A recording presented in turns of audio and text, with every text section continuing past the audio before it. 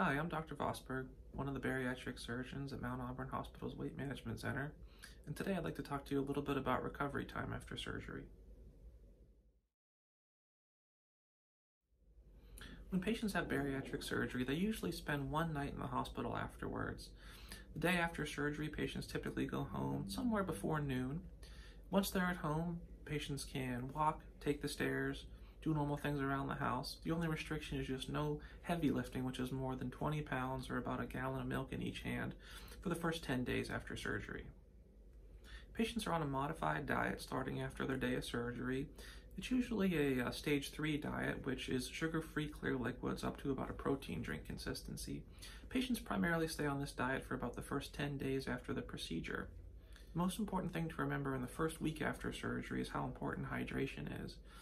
Each patient's goal is to take in approximately 60 ounces of fluids throughout the course of the day.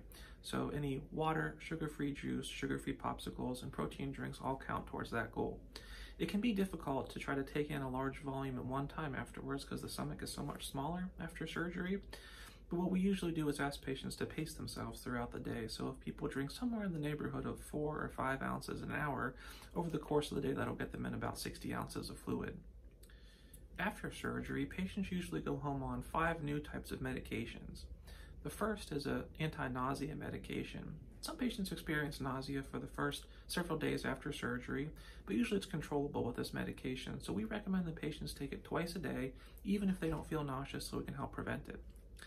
Next, we give all of our sleeve gastrectomy patients an antispasm medication called Levsin.